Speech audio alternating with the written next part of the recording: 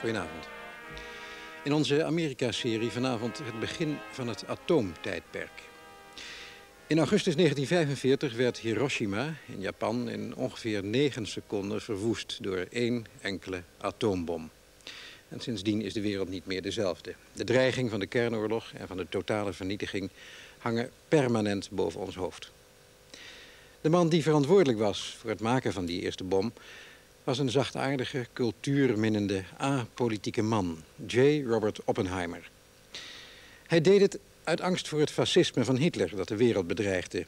Maar Duitsland had de oorlog al verloren voor die eerste bom tot ontploffing werd gebracht en voor Hiroshima. De film van vanavond gaat over Oppenheimer, die toen hij er later spijt van kreeg en zich verzette tegen het maken van de nog gruwelijker waterstofbom, door de Amerikaanse regering staatsgevaarlijk werd verklaard.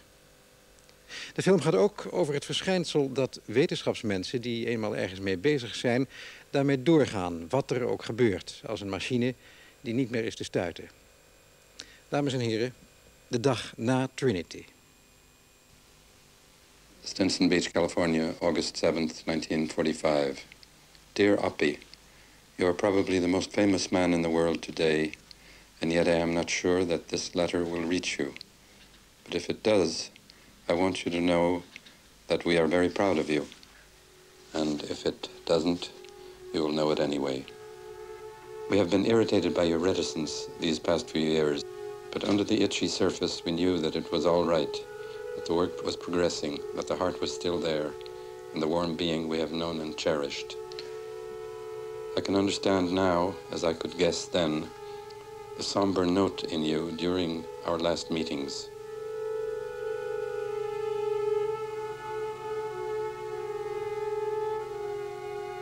There is a weight in such a venture which few men in history have had to bear. I know that with your love of men, it is no light thing to have had a part, and a great part, in a diabolical contrivance for destroying them. But in the possibilities of death are also the possibilities of life. You have made history. We are happy for you.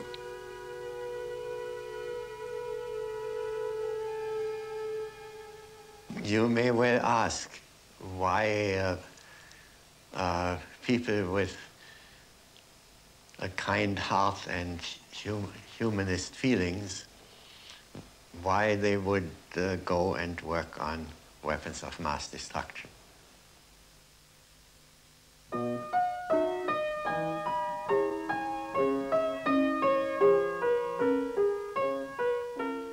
In 1904, het jaar waarin J. Robert Oppenheimer geboren werd, was de atoombom zelfs nog geen science fiction. Na de middelbare school in New York deed hij Harvard in 3 jaar en slaagde summa cum laude. Hij sprak 6 talen en wist nog niet of hij architect, dichter of natuurkundige zou worden.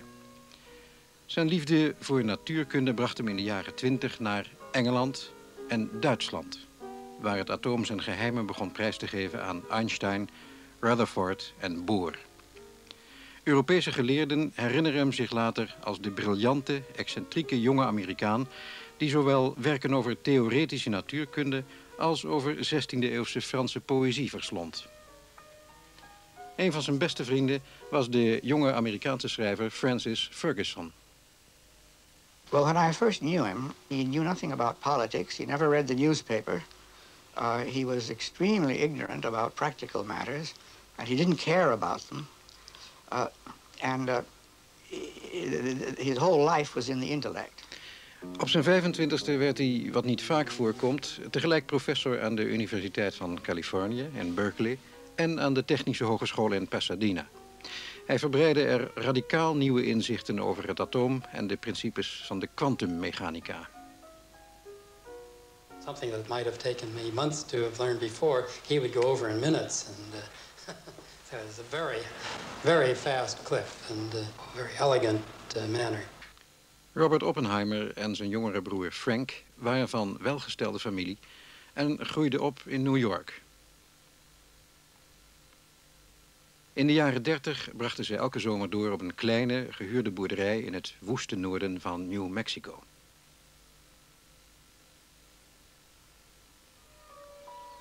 everything my brother did would sort of be special. If he went off in the woods to take a leak, he'd come back with a flower. And not to disguise the fact that it might leak, but just to make it an occasion, I guess. It was a wonderful time for all of us. All the different guests, most of them physicists, brought some ideas and new ideas with them. Also, the meals were sort of strange, sort of peanut butter and Vienna sausages and whiskey. And we'd get sort of drunk when we were high up, and we'd all act kind of silly, I guess. Maar ver van New Mexico, ver van Berkeley, kwam Adolf Hitler op.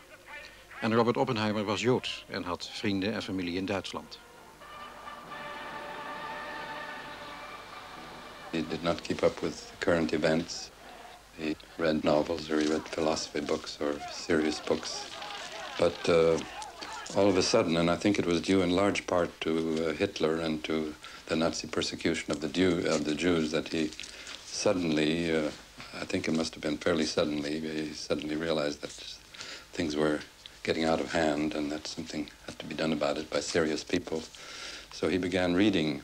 Håkon Chevalier doseerde Franse literatuur aan Berkeley en was actief in de linkse beweging. Oppenheimer en hij werden goede vrienden. On one of his many trips to the East, on the train, he had taken 3 volumes of Das Kapital, and he had read them all in the original on his way to New York. In German? In German, yes. And then shortly after, apparently, he bought the complete works of Lenin and read those.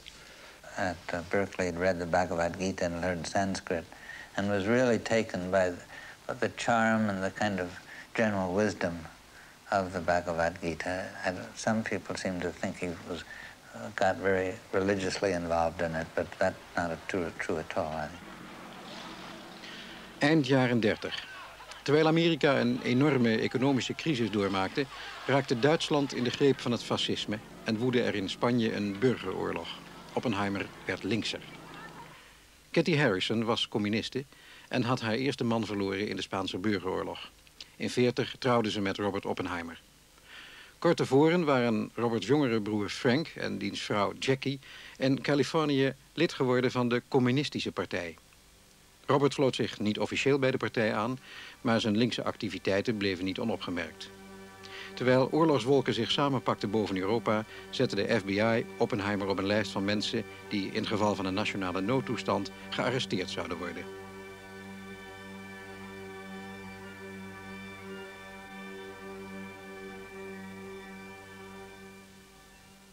Back in 1938, Hahn and Strassmann in Germany discovered fission.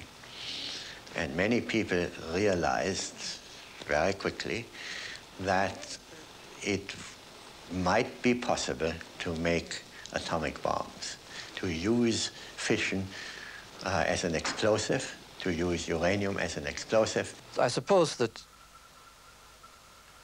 he was at that time profoundly impressed with the precariousness of the Allied situation, that after all, most of his friends were Europeans, many of them in countries which had been occupied by the Germans.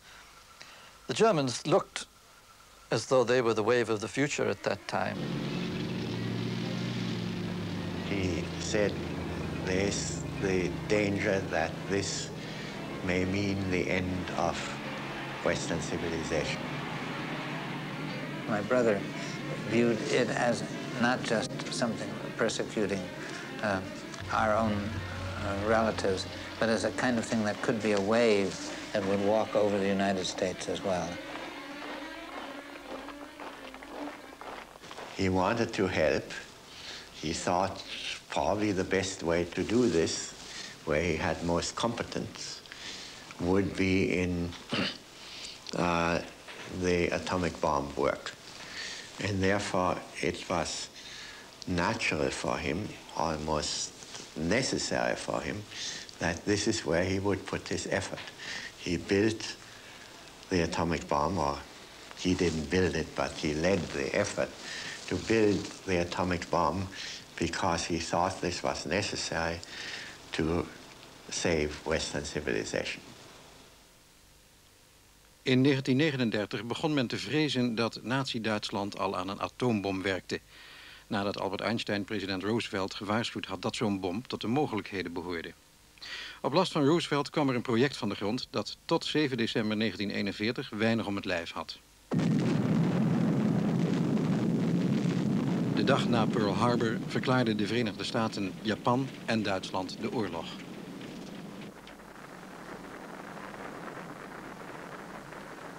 Het bomproject kreeg plotseling voorrang. Het Amerikaanse leger nam er de leiding van over. Onder de codenaam Manhattan District en onder het bevel van generaal Leslie Groves werden op diverse plaatsen geheime laboratoria ingericht. Groves gaf Oppenheimer de leiding over een groep in Berkeley die de wetenschappelijke grondslag voor een atoombom moest leggen. Oppenheimer, die zich een zwierige slappe hoed had aangemeten, ging prat op zijn nieuwe officiële titel: coördinator snelle splijting. That was the time when the big change in his life occurred. And it must have been during that time that the dream somehow got hold of him of really producing a nuclear weapon, which other people had been talking about, that he was the fellow who really did it. De Los Alamos Jongensschool, hoog op een rotsplateau, 75 kilometer ten noorden van Santa Fe, niet ver van de Oppenheimer-boerderij. In de zomer van 1942 zagen de leerlingen steeds vaker laagvliegende legertoestellen overkomen. Een van hen, Sterling Colgate. It was in the fall of '42 when this place was invaded by an armada of bulldozers and construction crew. Suddenly we knew that the war had arrived here, and these two characters showed up, Mr. Smith and Mr. Jones. One wearing a pork pie hat and the other a suit and a normal hat. And these two guys went around as if, well, one, they owned the place, which evidently they did, but more than that, as if their pseudonyms was the normal sort of thing to do. My God, I mean, there their pictures were in our physics book, and we all had physics. One is the lead theoretical physicist of his age, and the other head of a major laboratory who had done the cyclotron and things like that. So we immediately knew that, one, they felt that it was so important to be Oppenheimer and Lawrence that they had to have a pseudonym. Two, that they were putting megabucks, multi-megabucks, into what seemed to us the worst place in the world to have a laboratory. Oppenheimer had gevraagd om 1 afgelegen laboratorium waar de bom kon worden ontworpen en gemaakt. Generaal Groves gaf hem die jongensschool en benoemde Oppenheimer officieel tot wetenschappelijk hoofdopzichter. Zijn eerste taak was het om geleerden ertoe over te halen met hun gezin naar een niet nader omschreven plek te verhuizen voor zolang de oorlog duurde, om daar te werken aan een project dat hij soms al evenmin mocht beschrijven. Well, I was a young assistant professor at the University of Wisconsin in Madison. Stan Ulam, wiskundige, en zijn vrouw Françoise. The war was on. I noticed that some other younger colleagues especially were disappearing from town. They couldn't tell where they were going. It was very secret.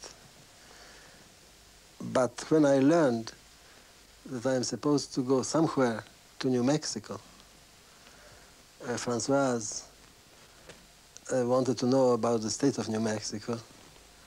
So I went to the library and borrowed one of these WPA books on various states, and there was one volume on New Mexico. And then, looking at it, I noticed at the back of the book there was a list of previous borrowers. To my amazement, several names of people who just disappeared a week or two before were put down there as borrowers. Uit heel Amerika arriveerden wetenschappers en militairen. Velen reisden onder een schuilnaam. In Princeton, New Jersey, keek men op het station verbaasd op van de plotselinge vraag naar enkele reisjes naar een gehucht buiten Santa Fe. Very impressive, strange scenery, mountains, rocks, the desert. We crossed Rio Grande and arrived in a place full of little, well, how to call it, almost huts. Oppenheimer had vanuit het hele land wetenschappers en hun gezinnen bijeengebracht, weggeplukt van beroemde universiteiten.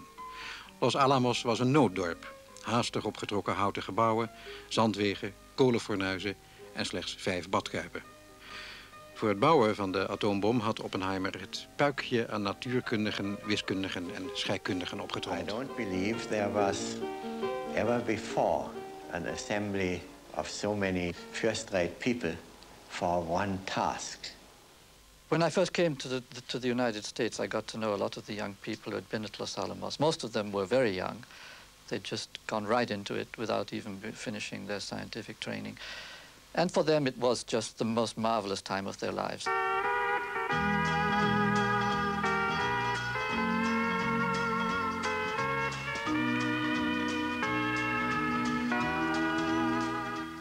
People worked hard. Scientists worked around the clock, but people made up for the lack of big city life, and there was a lot of partying. We were very young, and it was just like a camp out. Liquor was short in the area, so in order to spice up the parties, we used lab alcohol.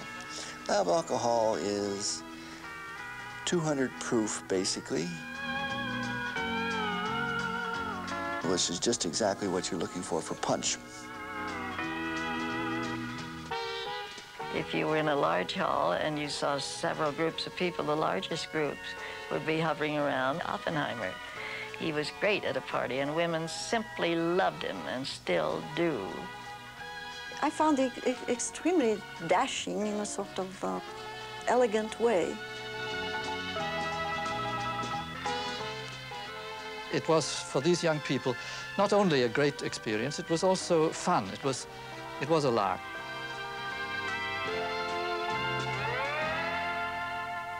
Yes, it was a good time. It was a good time in America. It was a good time to be American. It was a time when the whole country was pulling together in a cause which even now I think was just. That is, the idea that the Nazis would, Nazi Germany would win that war could have led to, it seemed to me, 1,000 years of dark ages, and everything that we meant by civilization could have come to an end.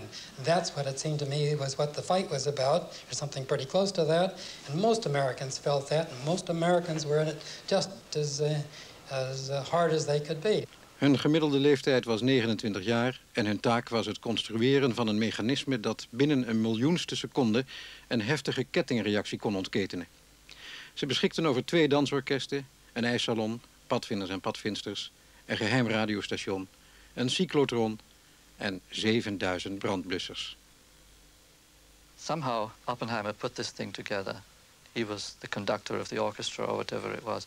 Somehow he created this fantastic esprit. No matter who you talk to, they all lived it, and they all, I think, almost without exception, felt it most strongly that without him this wouldn't have happened, it couldn't have happened. Oppenheimer had zich een kleine gemeenschap voorgesteld van 30 wetenschapsmensen en hun gezinnen.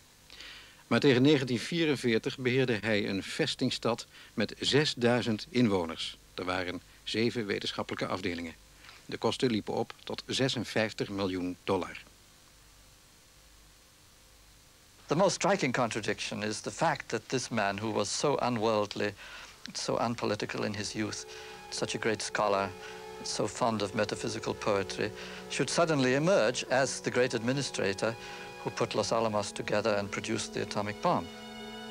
I saw him change from that almost irresponsible intellectual bohemian and person, radical person that he was, that I had known at Berkeley, to someone who was just completely dedicated to getting on with the war. Het was een vreemde nieuwe wereld. Prikkeldraad, lijfwachten, censuur op brieven, geheimen voor vrouw en kinderen.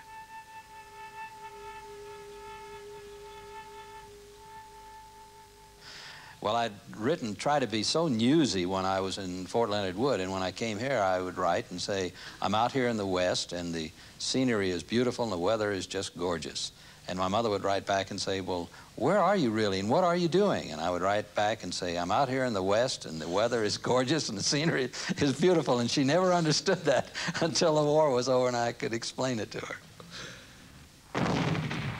Eind 1944 kwam de Amerikaanse spionagedienst erachter dat het Duitse atoomproject was mislukt.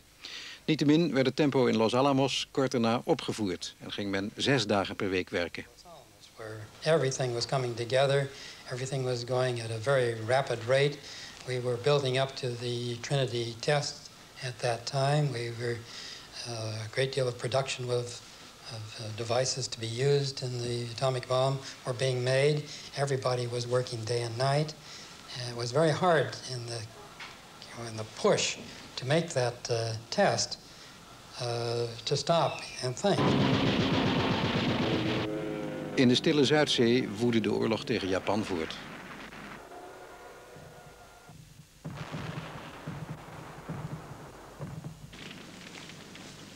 Maar in de lente van 1945 kwam de overwinning in Europa. De nazi's hadden nog in geen jaren een atoombom kunnen bouwen. Duitsland gaf zich over, Europa was bevrijd. Eisenhower keerde zegevierend terug naar Amerika. I would like to think now that I, at the time of the German defeat, that I would have stopped, taken stock, thought it all over very carefully, and that I would have walked away from Los Alamos at that time. And in terms of all of everything that I believe in, before and during and after the war, I cannot understand why I did not make that act. On the other hand, it simply was not in the air. I do not know of a single instance of anyone who had made that suggestion or who did leave at the time. There might have been someone that I didn't know, but at the time, it just was not something that was part of our lives. Our life was directed to do one thing. It's as though we had been programmed to do that, and we, as automatons, were doing it. Amazing how the technology tools trap one. I mean, they're so powerful that when I was impressed because most of the sort of fervor for developing the bomb came in a kind of anti-fascist fervor against Germany. But when VE Day came along, nobody slowed up one little bit. No one said, well, the main thing, well, it doesn't matter now. We all kept working, and it wasn't because we understood the significance against Japan.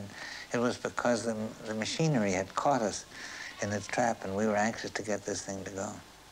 A Faustian bargain is when you sell your soul to the devil in exchange for knowledge and power. And that, of course, in a way is what Oppenheimer did, there's no doubt. He made this alliance with the United States Army in the person of General Groves, who gave him undreamed of resources, huge armies of people and as much money as he could possibly spend in order to do physics on the grand scale in order to create this marvelous weapon. And it was a Faustian bargain, if ever there was one. And of course, we are still living with it ever since. When once you sell your soul to the devil, then there's no going back on it. Well, I can't tell you exactly, but right over there between here and the high part of the Oscura Mountains, there where that little peak is on the McDonald Ranch, is where they detonated the first atomic bomb. What was this country like then? About like it is now. 300 kilometer ten zuiden van Los Alamos, bij Alamogordo, New Mexico. Een uitgestrekte verlaten prairie. Die koos Oppenheimer als proefterrein voor de eerste atoombom en noemde het Trinity Site.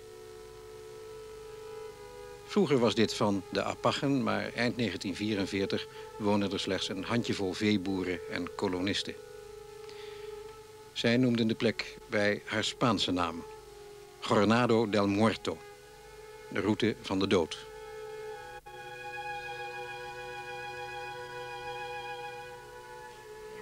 I was put out of here in 42. Who put you out of here? The Corps of Engineers and federal judge and so forth. And they said they had to have it for air-to-air gunnery range and so forth, you see.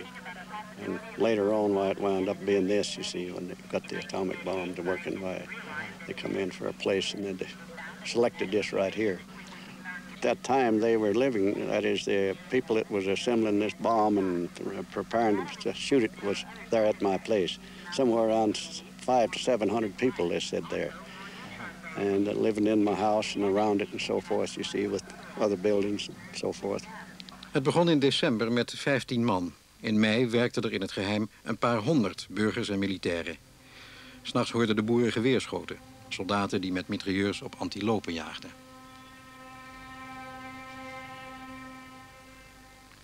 11 juli 1945. Een Pontiac arriveert op de McDonald-boerderij met daarin de totale voorraad plutonium ter wereld, een kleine 10 pond. De koerier wil een kwitantie. De geschatte waarde $1 miljard. Op verzoek van Oppenheimer heeft generaal Groves een geheime regeling getroffen met de gouverneur van New Mexico om in geval van nood de hele staat te evacueren.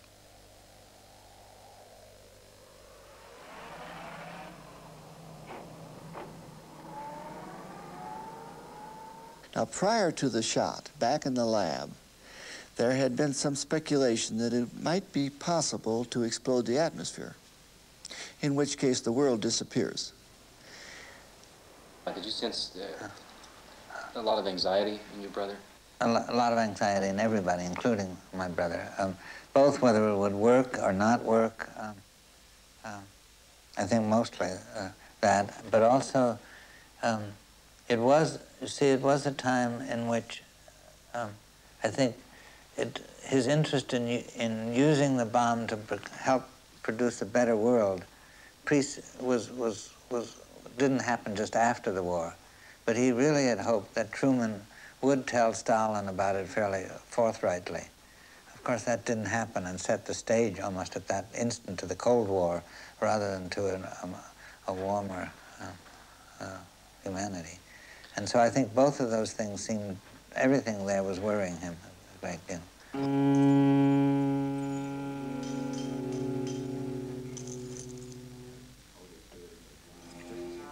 Memo, 11 juli, 17 uur. Beide ladingen gereed. Zo nodig nog een dag doorwerken om de boel klaar te krijgen. Vraag extra mankracht. Memo, 12 juli, 16 uur. Gaten in mantel verzegelen, afplakken met plakband. Ladingen verpakken, binnenste en buitenste, elk met 2 reserveladingen. Memo, 13 juli, 13 uur. Montage begint. Polaire kap en verzegeling verwijderen. Monteurs nemen het over. Zijn tot 16 uur bezig met aanbreng actief materiaal. Verzegelingsgat wordt bedekt met schone doek. Explosievendienst neemt het over. Aanbreng hoofdlading, zo langzaam mogelijk. Kettingen verwijderen, werkvloer ontruimen.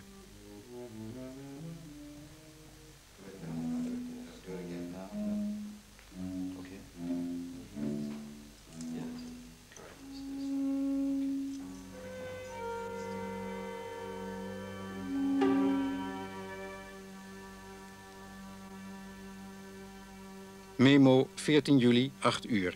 Hijskabels aanbrengen. Om 9 uur gereed voor eenheid X. Voetenbank monteur meenemen. Memo, 14 juli, 9 uur. Eenheid X wordt aangesloten onder toezicht explosievendienst. Torenplatform testen met cementlading. Ontsteking aanbrengen volgens verklikschakeling. Explosievendienst houdt toezicht op voorzichtige behandeling. Als ontsteking eenmaal is aangebracht, geen elektriciteit bij eenheid X, verklikschakeling of enig ander deel van de bol. Alle tests moeten gebeuren voordat de bol is opgehesen. Daarna is het te laat.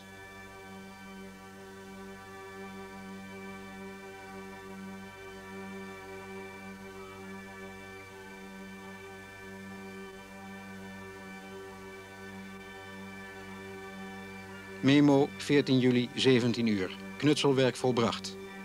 Moeten we de aalmoezenier roepen?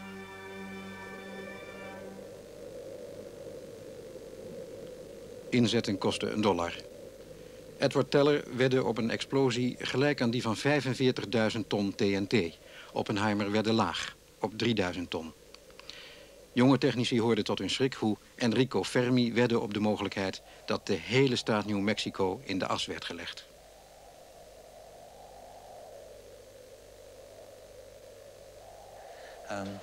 I think he and I were lying down right next to each other, flat in the desert, right outside the control hut at the time the bomb went off.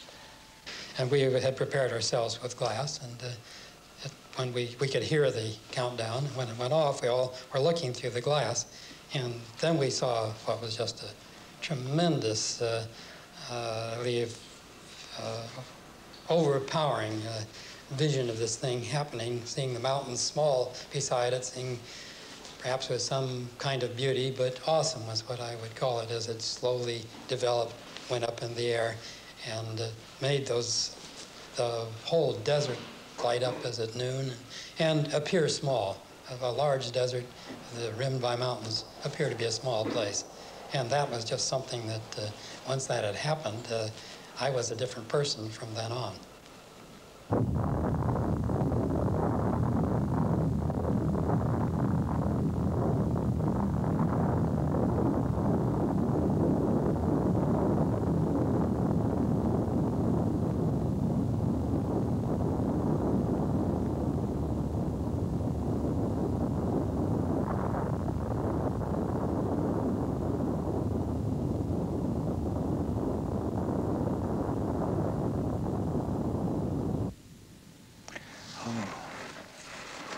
At the time it went off, it was, I think, absolutely, it wasn't, I knew sort of what would happen, but I didn't expect the heat from the flash at 5 miles away to be nearly that intense. And then there was a cloud, sort of the radioactive cloud went and sort of hovered there.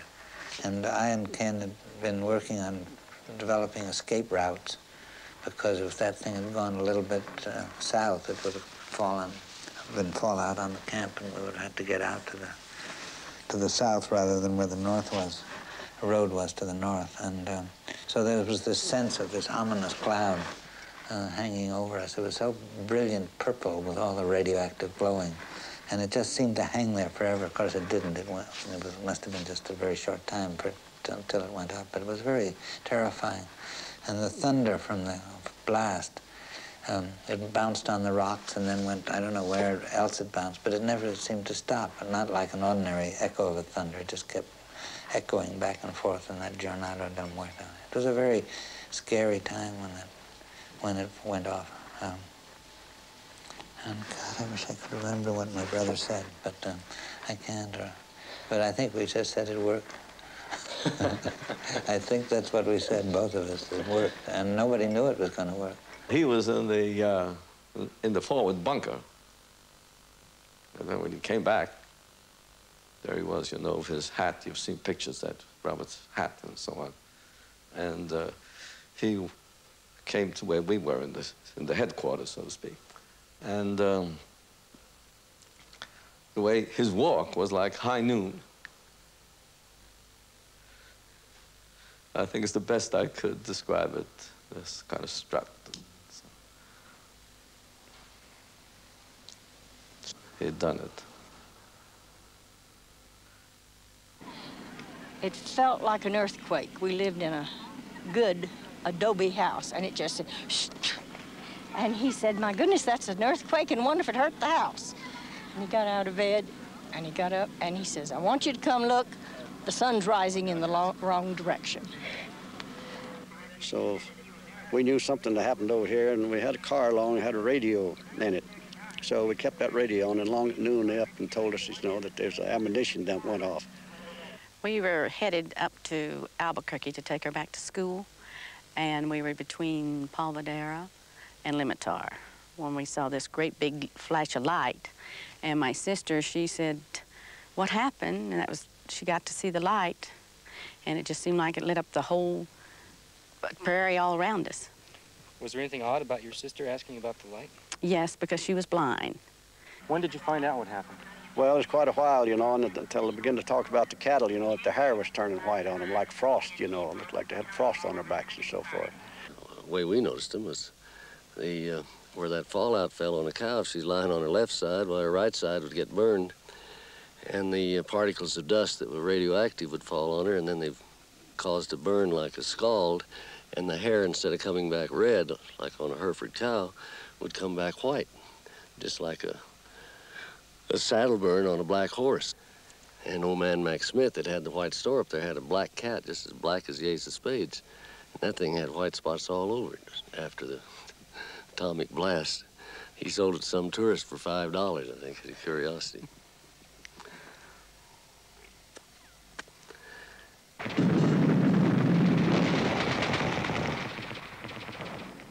Iwo Jima, de Golf van Leyte, Mindanao, de Marshall-eilanden.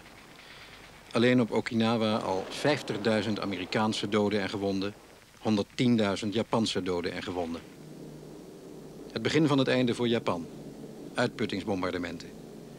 Duizenden B-29'ers laten een regen van brandbommen neerdalen op bijna alle steden.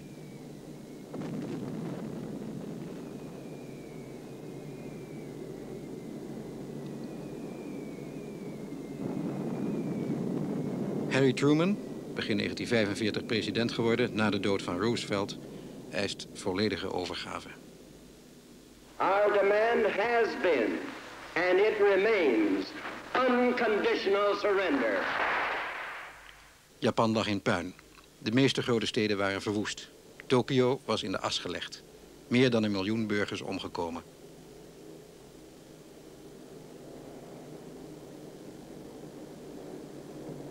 De Japanners vochten door. Why did the bomb get dropped on people at Hiroshima? I would say it's almost inevitable that it would have happened, simply because all the bureaucratic apparatus existed by that time to do it. The Air Force was ready and waiting. There had been prepared big airfields in the island of Tinian in the Pacific from which you could operate. The whole machinery was ready. The president would have had to be a man of iron will in order to put a stop to it. The question was whether we wanted to save our people, and Japanese as well, and win the war, or whether we wanted to take a chance on being able to win the war by killing all our young men. And in those days, most people did not realize the qualitative difference between the atomic bomb and the number of ordinary bombs. There was really no immediate feeling that the world is changing as a result, but rather that it would be a good way to win the war more quickly. So I would say it was nobody's fault that the bomb was dropped. As usual, the reason it was dropped was just that nobody had the courage or the foresight to say no. Certainly not Oppenheimer. Oppenheimer gave his consent in a certain sense. He was on a committee which advised the Secretary of War, and that committee did not take any kind of a stand against dropping the bomb. Hiroshima. Een stad zo groot als Den Haag. Een van de weinige steden die niet met brandbommen was gebombardeerd. Al maanden tevoren was bevel gegeven bepaalde Japanse steden te ontzien, om des te beter het effect van de nieuwe bom te kunnen vaststellen.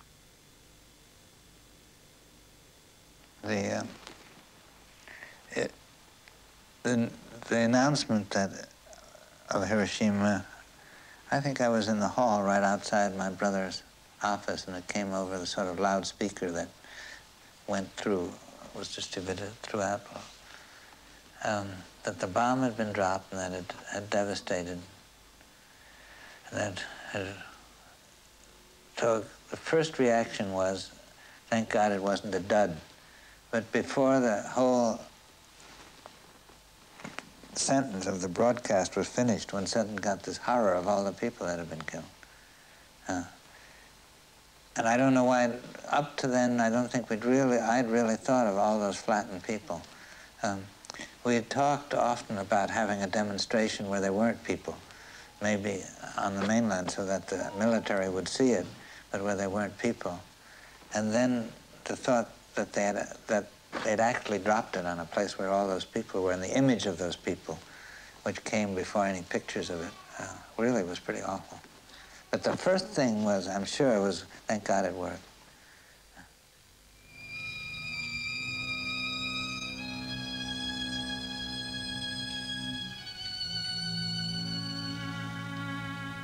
The first reaction which we had was one of fulfillment. Now it has been done. Now the work that we have been engaged in for so many years has contributed to the war.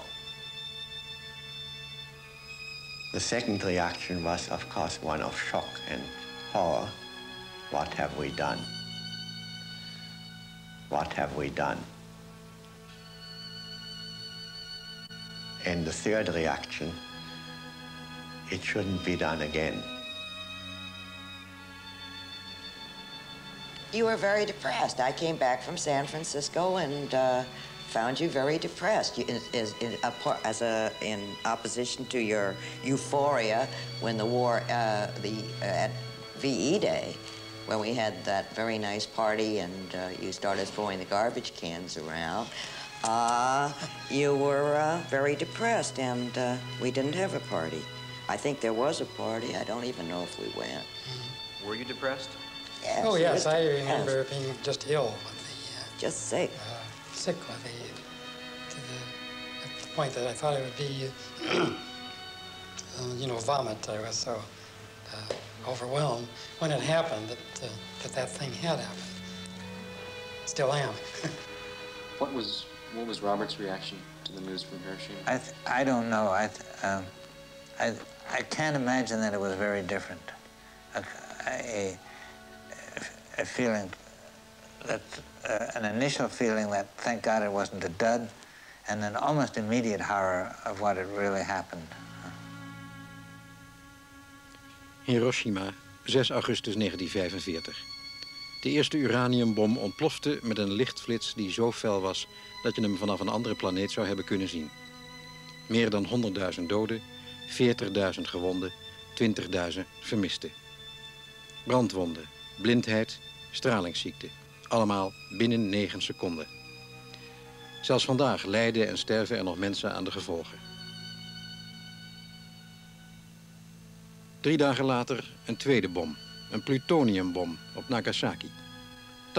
80.000 doden.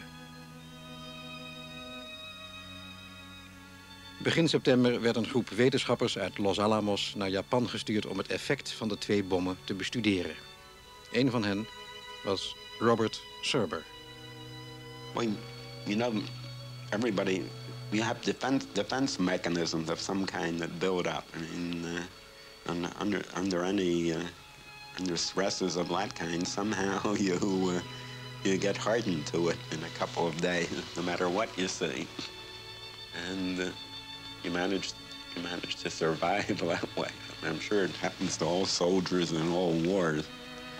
But I mean, the thing that was really astonishing about the whole thing was, for instance, that Bill Penny and I wandered around Nagasaki and Hiroshima, you know, for several weeks, completely alone on our own, and we had no difficulty at all with the people. They were perfectly friendly. Not, well, I would say, not really friendly, but there was no antagonism visible. We wandered around the ruins among people whose families had all been killed. We had no feeling of danger at all. It's a piece of the wall of a schoolhouse in a schoolroom in Hiroshima, which about half a mile from where the bomb went off, and it's flash burned, scarred by broken glass, and you can see the shadows of the window sash and the cord of the shade, and from the angle at which this shadow was cast, we could measure the height at which the bomb went off. And this was the evidence that it really went off at the height it was supposed to in Hiroshima. At the end of the war, then I gave up my clearance, and I've not didn't work on nuclear energy in any of its aspect on the development or on bombs. I don't. It's somehow. I can't feel that it was something that I would not have done, or should not have done at the time. That is, that the reasons for doing it, the worry about fascism, were quite valid. The sense that there was almost no way of stopping this from being done. I think it would have been good to have stopped a little sooner, maybe after VE Day. I think it certainly would have been good never to have used the thing on the city, and certainly never to have used 2 of them.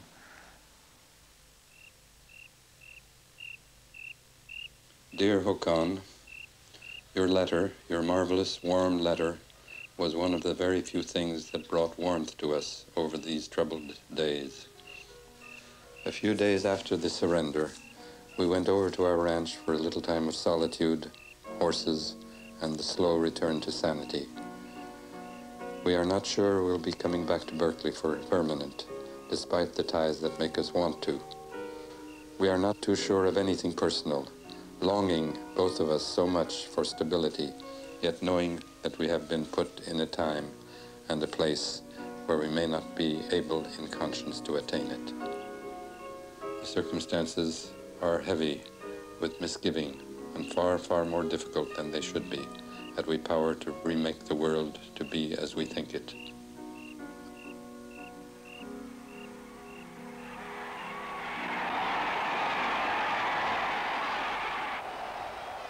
De geheimzinnigheid werd opgeheven.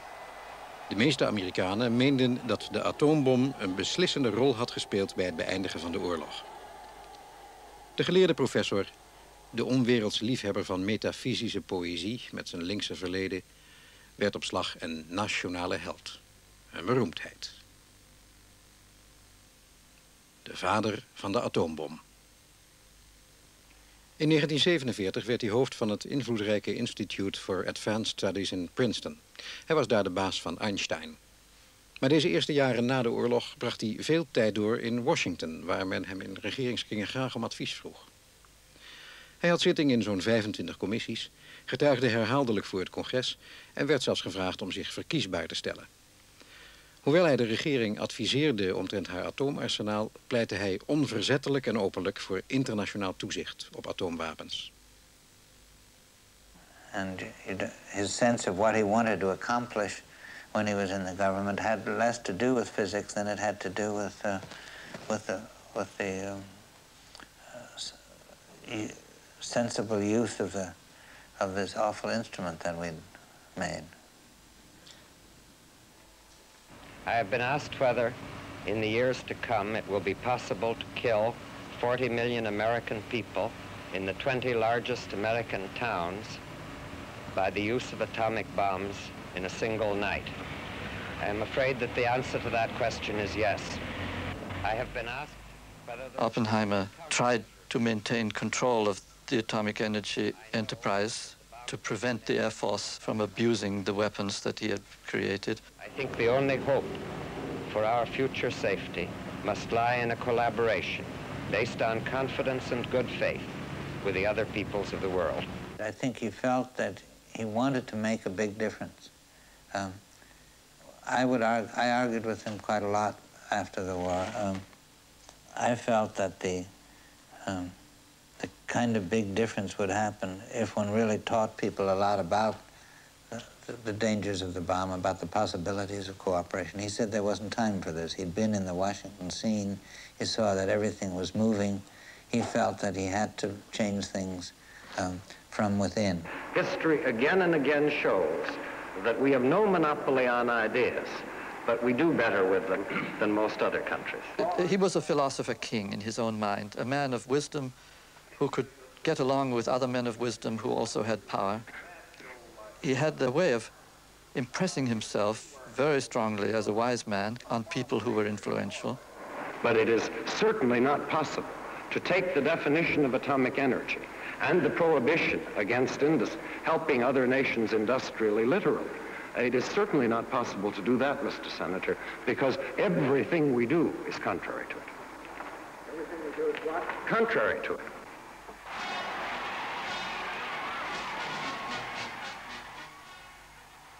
De wereld was veranderd na de oorlog.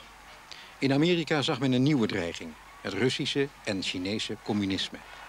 Wapenbeheersing viel niet in goede aarde en al helemaal niet meer toen de Russen in 1949, veel eerder dan werd verwacht, hun eigen atoombom tot ontploffing brachten.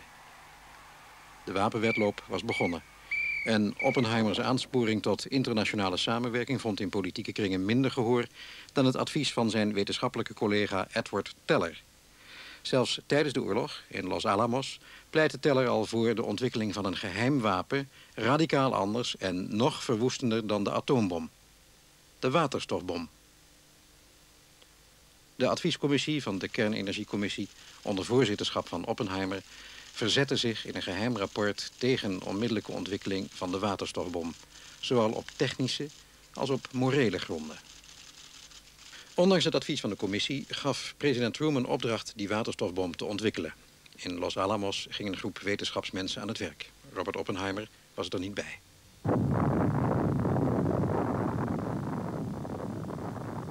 Dit is een atoombom, ongeveer ter grootte van de bom die Hiroshima verwoestte.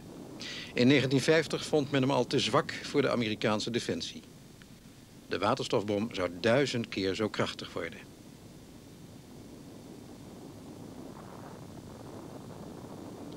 Op een ochtend in november 1952 werd het eiland Ilugalab in de stille Zuidzee door de eerste waterstofbom van de aardbodem weggevaagd.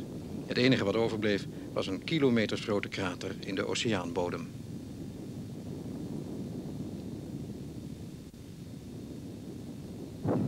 Een ongelovig Amerika zag hoe de Russen hetzelfde jaar nog hun waterstofbom tot ontploffing brachten.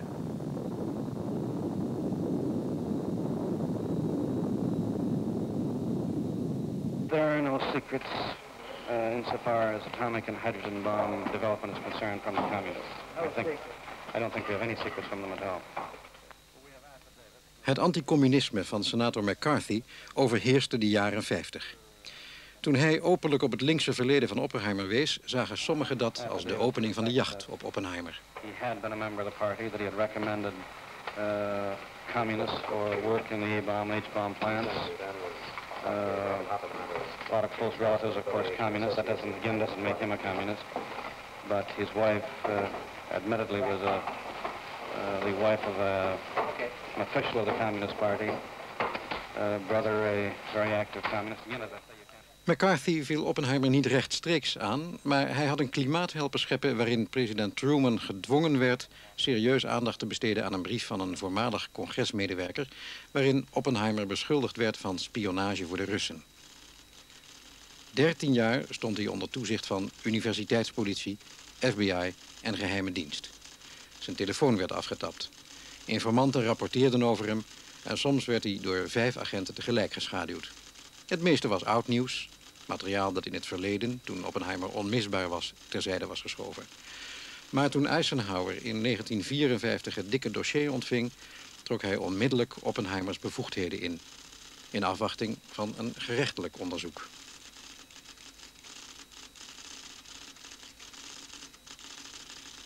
He had very much the feeling that he was giving the best to the United States in the years during the war and after the war. In my personal opinion, he did, but others did not agree. And in 1954, he was hauled before a tribunal and accused of being a security risk, a risk to the United States, risk to betray secrets. Het onderzoek werd uitgevoerd door de kernenergiecommissie, achter gesloten deuren. Zonder fotografen, journalisten en televisie. Zelfs Oppenheimers advocaten moesten de zaal uit als er geheime documenten ter sprake kwamen. De vraag was of er aan Robert Oppenheimer, de voornaamste ontwerper van de atoombom, staatsgeheimen konden worden toevertrouwd. Naast talrijke aantijgingen in verband met zijn linkse verleden werd Oppenheimer met name beschuldigd van verzet tegen de waterstofbom op technische, politieke en morele gronden. Schadelijk voor Oppenheimer was de getuigenis van zijn vroegere collega uit Los Alamos, Edward Teller. Deze vader van de waterstofbom had al eerder tegen regeringsfunctionarissen geklaagd dat Oppenheimer een moeilijke, ijdele man was die de ontwikkeling van de waterstofbom op morele gronden had tegengewerkt. Tijdens het onderzoek liet Teller zich wat beheerster uit, maar hij betoogde dat Oppenheimer geen toegang tot staatsgeheimen mocht krijgen. De meerderheid van de getuigen, waaronder Nobelprijswinnaars en regeringsadviseurs, kwam voor Oppenheimer op, maar het mocht niet baten. De kernenergiecommissie besloot dat Oppenheimer niet betrouwbaar was en ontzegde hem de toegang tot staatsgeheimen. Hij is door de Amerikaanse regering nooit meer om advies gevraagd en heeft nooit meer met kernenergie gewerkt. He was not the same person afterwards. I think it really knocked him for a loop. He felt frustrated in accomplishing what he hoped to do in the way of getting peace. He felt really injured by not being part by not being respected in government and official circles. He wanted to get back into that, I think. I don't know why, but I think it's one of these things where where you get the taste of it, it's hard to not want it. Dr. Oppenheimer, could you tell us what your thoughts are about what our atomic policy should be? No, I can't do that. I'm not close enough to the facts, and I'm not close enough to the thoughts of those who are worrying about it. What your thoughts are about the proposal of Senator Robert Kennedy that President Johnson initiate talks with a view to halt the spread of nuclear weapons? It's 20 years too late.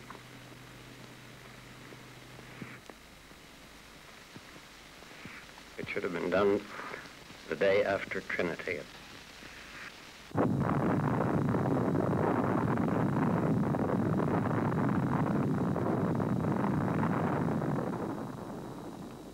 De atoombom die Robert Oppenheimer heeft gebouwd en de waterstofbom die naar hij hoopte nooit gebouwd kon worden, zijn niet meer weg te denken. Sinds de Trinity-explosie in 1945 zijn er meer dan 1200 kernbommen tot ontploffing gebracht. De sterkste was 4000 keer zo krachtig als de bom die Hiroshima in de as legde.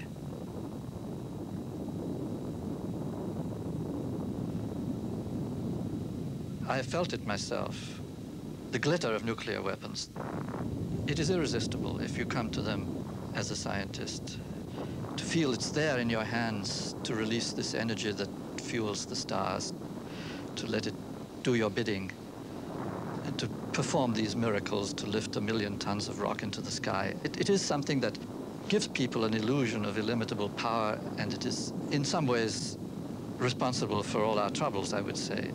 This, what you might call technical arrogance that overcomes people when they see what they can do with their minds. We knew the world would not be the same. Few people laughed. Few people cried.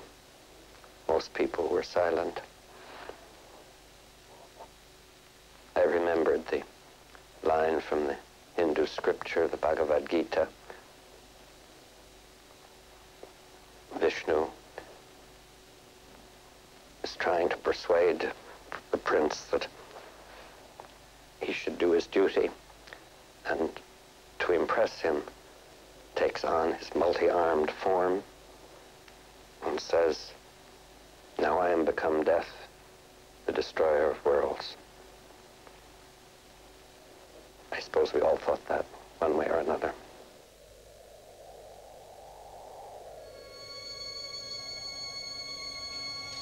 Dit was het voor vanavond. In onze volgende uitzending gaan we door op de nucleaire ontwikkelingen in Amerika. Dan ziet u de atoombende, 2 gevallen, Paul Jacobs en Karen Silkwood. 2 verhalen over een journalist en een chemisch analiste die er probeerden achter te komen hoe het zat met de bovengrondse atoomproeven van het Amerikaanse leger en met de veiligheid van de Amerikaanse atoomindustrie.